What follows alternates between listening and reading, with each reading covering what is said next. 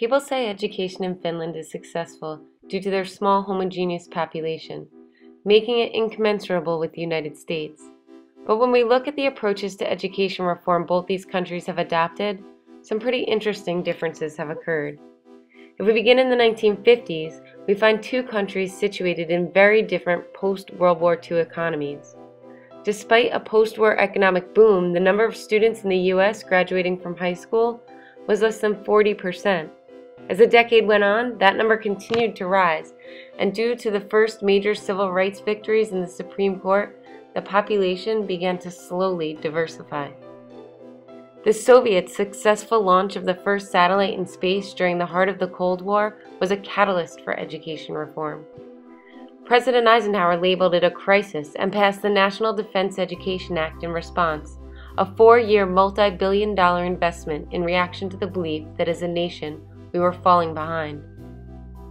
Finland, who had just lost a tenth of its territory in World War II and had a mostly agrarian, unschooled population, saw less than 10% of students continuing past primary schooling and even fewer continuing into upper secondary school. As the economy began to industrialize, the number rose, but only to just short of 40%. As industry grew in Finland, the Finns recognized the need for a skilled labor force. In 1958, the Act on Vocational Schools was passed, and a network of vocational schools was formed alongside the traditional institutions. The previously undeveloped education system was reorganized to create a stable economy. In the 1960s, the United States saw its longest period of economic expansion in history, while the civil rights movement continued to make progress. As more students entered the classrooms, however, a shortage of teachers and schools occurred, and a growing gap in wealth began to manifest in educational outcomes. As a result, several pieces of legislation were passed in an attempt to level the playing field for disadvantaged students. Most notable of these was the Elementary and Secondary Education Act, instituted as part of Lyndon B. Johnson's War on Poverty, including programs for vocational training and extra support services for underprivileged students. Achievement in Finland in the 1960s was uneven, and not all students had equal access to quality schooling. In 1968, Finnish Parliament enacted legislation to create a new basic education system that was built around the development of a common, compulsory, comprehensive school for grades 1 through 9, including dramatic changes in teacher preparation and certification requirements, a broad yet mandatory national curriculum, and free meals and school materials for all students. Finland was paving the way for a steady course of reform that would last the next 30 years. The 1970s saw a great deal of effort expended on making schools equal for all students in the United States, regardless of socioeconomic background, native language, sex, or ability. This was accomplished through legislation such as the Equal Educational Opportunities Act. But some argued that the attention being paid to social equality was attention that was being drained from a focus on academics. Some wealthier families pulled their children from public schools and sent them to private schools. In the meantime, teachers were becoming more vocal in support of their students, while unions rallied in support of Jimmy Carter and more federal oversight of public education. At the national level, Finland's constitution guarantees equal opportunities in education irrespective of sex, social status, or ethnic group. Between 1972 and 77, Finland continued to implement its comprehensive school reform based on these principles. Responsibility for basic education was given almost exclusively to local municipalities. Schools continued to follow the national accepted curriculum, while local providers of education were given more and more opportunities to decide on how to organize teaching. In the 1980s, schools came under public scrutiny. Focus shifted from equality to excellence to compete in a business-driven global economy. The Department of Education was created to coordinate federal assistance, collect data, and enforce federal laws. After a shift in political party control, the department created the National Commission on Excellence in Education, who in 1983 presented a report entitled "A Nation at Risk" to then-President Ronald Reagan. The report declared that America was experiencing a learning crisis, and new regulations were put into effect that demanded accountability. Rising test scores were tied to federal aid, and high-stakes testing took center stage. In the mid-1980s, Finland reformed the national core curriculum with classroom teacher and university-level input. As a result of the Comprehensive School Act, ability grouping was discontinued and the traditional structure of upper secondary schools became more flexible, making room for more choice within the system. This effort continued paving the way for the vocational education programs in Finland today. Enrollment in secondary education continued to rise. The U.S. trend to shift focus from educational inputs to educational outcomes continued in the 90s. Reform efforts focused on standards, assessment, and accountability in an effort to remain internationally competitive. Large-scale standardized assessments were used to collect data at the school, district, and state level, while emerging charter schools and voucher programs attempted to provide choice to individual students. In 1994, Congress passed Goals 2000, which set a series of goals to be attained by the new millennium, including a 90% graduation rate, a 100% adult literacy rate, and that the U.S. be first in the world in math and science. None were accomplished.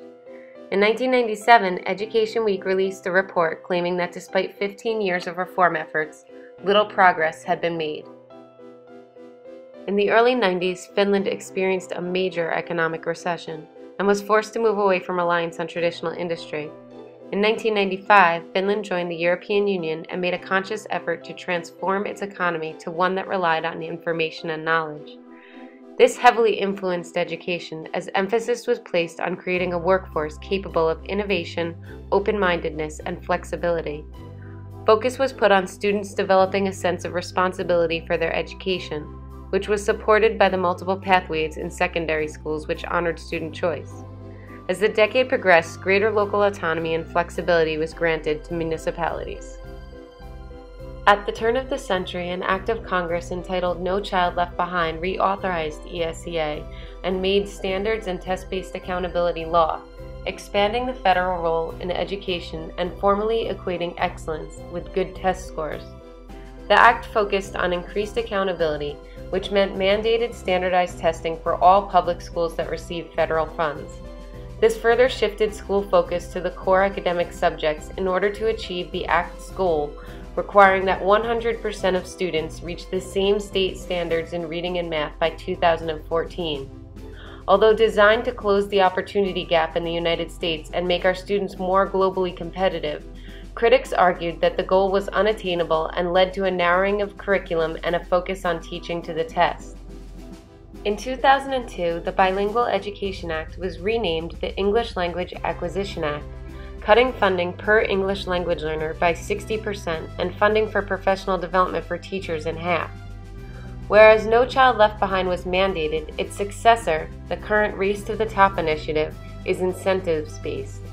Under Race to the Top, states are awarded funding based on their implementation of performance-based standards for teachers and administrators, adoption of national teaching standards, and promoting charter schools and privatization of education.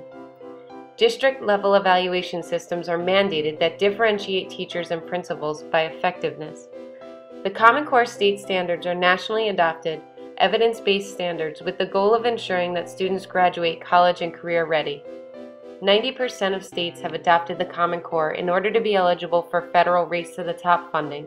However, several states are reconsidering their position to implement them.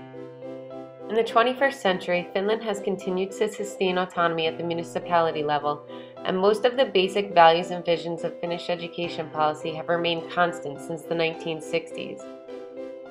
Finland's immigrant population is on the rise.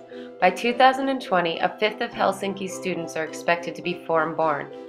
While some Finns view this as a plight, others see opportunity, and extra funding is given to schools in relatively poor areas with disproportionately high numbers of students with special needs. Economic policies focused on exports and innovation drive the desire for a well-educated, skilled population. To achieve this, teachers are trained to create learner-centered classrooms and continually be reflective about their practice. Teachers decide how they will teach and what they will select from the national curriculum. Because there are no externally mandated standardized tests as students progress through primary and secondary schools, teachers are trained in both diagnostic and formative assessment. Teachers are selected from top-performing students in upper secondary schools, so communities put a great deal of trust in their expertise. Students take center stage in Finland schools. The system is built around student choice, and students receive hot meals, healthcare, and school supplies from the school at no cost. The current revisions to the national curriculum include a push to include more arts and physical education in schools, as well as a focus on citizen skills, including thinking skills, ways of working and interaction, participation in initiative, and self-awareness and personal responsibility. Over 6 decades of education reform in both countries, the homogeneity in Finland certainly plays a role in the different trajectories, but a closer look reveals that there is more at play. Education is an unbelievably complicated process that does not happen in a vacuum. Culture shapes and dictates the face of education at every moment in every classroom. In the United States, societal conflict and change manifested in the schools, creating challenges in the US that have occurred in microscopic levels in Finland. But in the United States, too often, private interest and social and political ambitions dictate much of what happens in education reform. Both countries have had their shares of successes and struggles. While the face of American education is constantly shifting from one reform movement to the next, Finland values stability and does not allow central government initiatives to be pushed through the education system, and this factor has played a large role in their educational success.